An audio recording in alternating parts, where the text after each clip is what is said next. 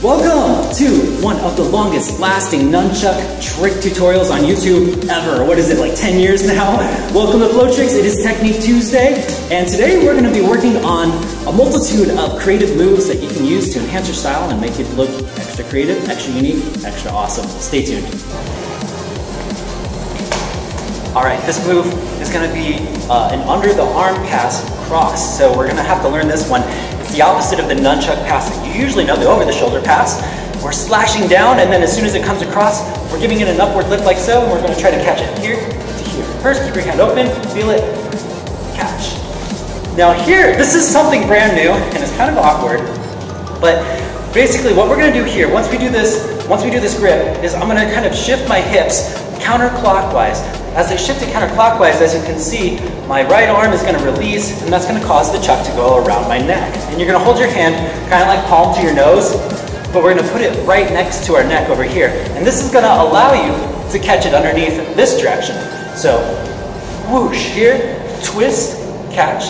Now what's going to happen here is your left hand's going to rotate over your head like so, and you're going to roll it down. This is going to all of a sudden create a back to front roll, here to here.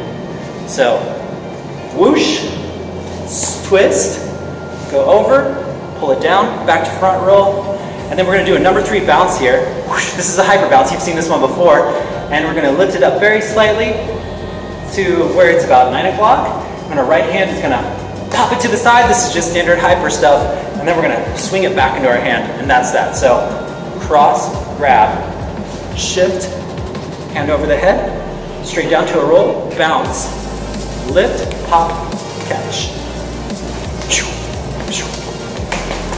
Bam. Usually when you do a clutch, you're clutching from the same arm. From here, we're going to slash down diagonally. So we're going to go up to the shoulder, and kind of like we're slashing to our hip, except we're slashing right underneath. We're going to hold it slightly in front of our chest to the left side here. That's going to cause the chuck to kind of tap across our armpit. Remember, you're aiming for this part, for your armpit. And once the chuck starts to come inward, you're going to see if you can sink your arm down like that.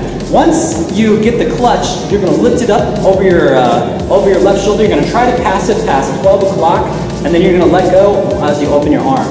So catch, roll, and what's going to happen is this is going to roll over the shoulder like this, and as soon as this gets ready to fall, it's going to almost be like an over the shoulder pass. So you lift it up, and then the right hand reaches down to grab it like so. So catch, roll, catch.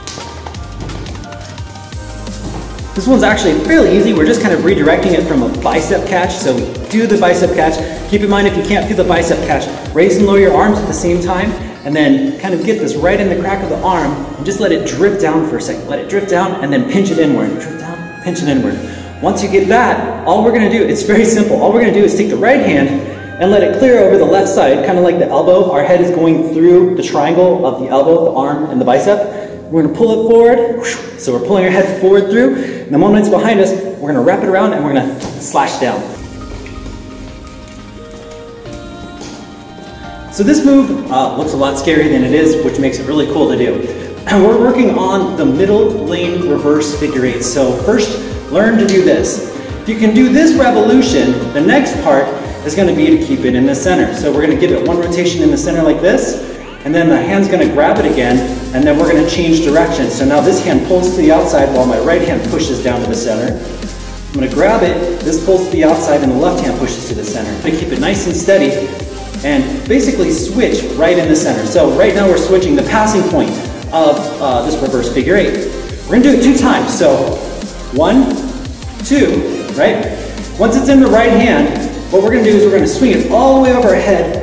It's not going to be an over the shoulder one, it's going to go over our head, and our hand is just going to rest in the back. So see if you can just line up this catch like so.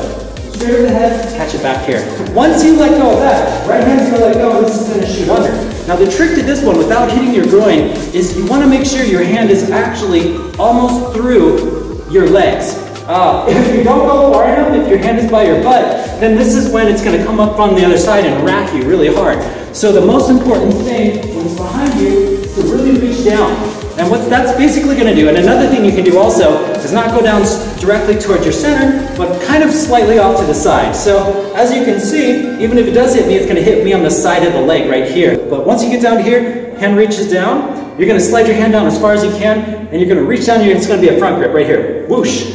Once that happens, we catch the center, catch the center, catch it above, pull it down, catch, center, center, here, here.